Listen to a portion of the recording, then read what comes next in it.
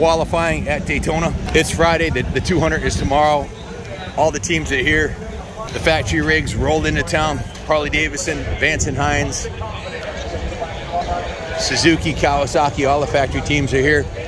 Several great events going on this week. Hey guys, we're here with Bobby Bettencourt from Bettencourt Racing, a name synonymous with motocross and road racing, especially in New England. Bobby, how's it going today? It's going awesome. Great to see you, Kenny. Good to be here. How's the bike running?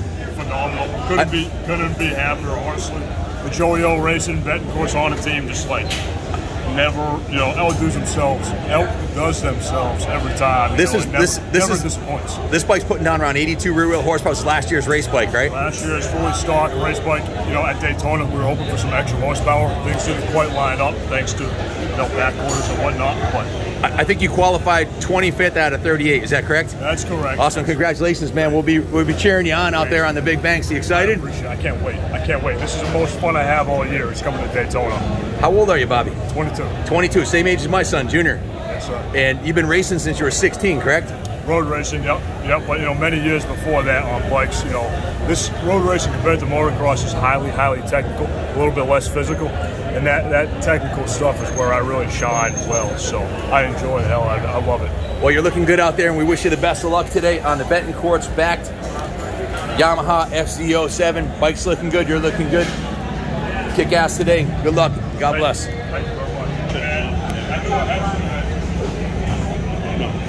Guys, I just spoke parting words of Bobby Bettencourt, and I said, hey, it is awesome seeing you, 22 years old, born into the industry, born into a racing family.